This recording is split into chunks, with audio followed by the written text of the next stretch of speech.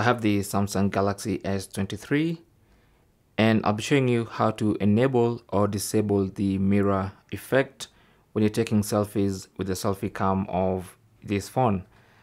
So when you're taking selfies like this, you can actually see that we have my face here and then you have this phone on the right hand side.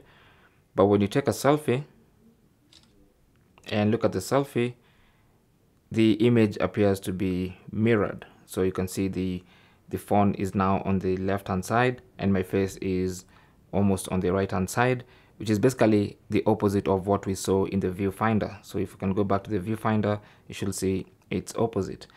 So to fix this, which is also called the mirror effect, simply go to settings. If you tap on settings at the top here, and on the settings page, scroll down, or rather just find save selfies as previewed. So this is disabled, and that's why the selfies are not being shown as previewed. And that's the mirror effect. So if you enable this, then you can now turn off that mirror effect, and so that the selfies can now be seen as previewed. Okay, so now when you look at the viewfinder, my face on the left and this phone on the right hand side, snap a photo and you can see it's exactly the way it looks now in the photo.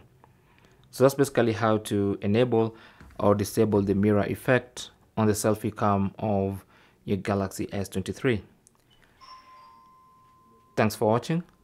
Leave your comments and questions down below, and good luck.